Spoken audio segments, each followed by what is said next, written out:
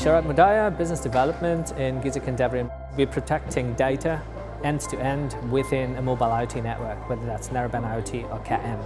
So we have a simple SIM-based solution that encrypts data at an endpoint. For example, this is a smart meter, and a smart meter generates data at the end of the month.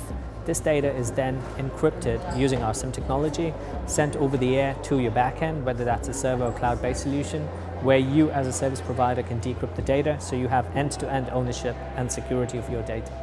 Here we have a scalable technology that is literally plug and play. So using the SIM card that is already necessary to be connected to a Narrowband IoT network, you can enable end-to-end security services. So if you're an enterprise creating an IoT system or an IoT device, you don't necessarily have to worry about security, because when you take a SIM card and plug in your SIM card to get connectivity onto the network, using the same SIM technology, we can enable these additional end-to-end security services.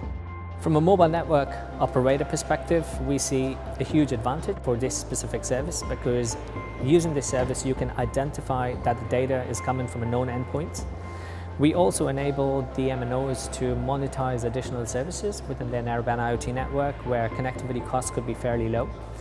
And we also see various other services that could be beneficial in terms of an easy-to-use and pluggable solution that industry could use.